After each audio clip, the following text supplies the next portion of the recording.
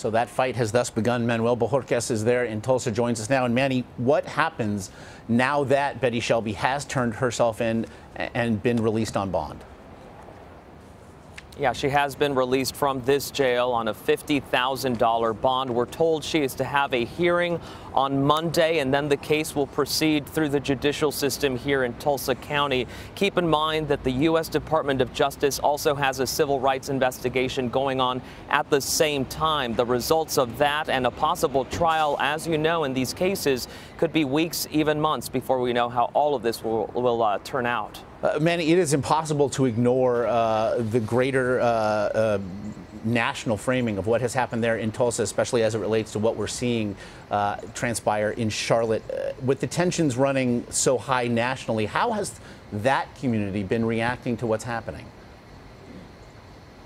Well, we have seen protests almost daily here, but they have been smaller than what's been going on in Charlotte, and they have been peaceful. I think here you had a situation, and the mayor told us this earlier this week, where they tried to get ahead of what could be a very controversial situation.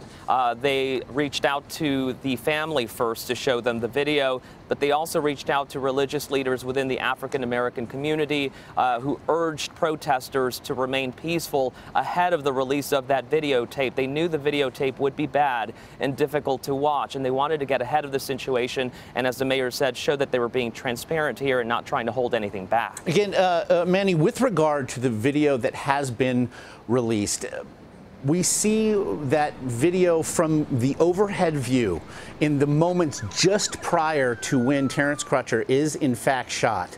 We do see him, as the video we're looking at right now, walking backwards from the police back towards that vehicle with his hands up. But quite literally, as this aerial view just moves to a point where Crutcher is obscured, do we have or do we know of another the existence of video from another angle that shows exactly what happened?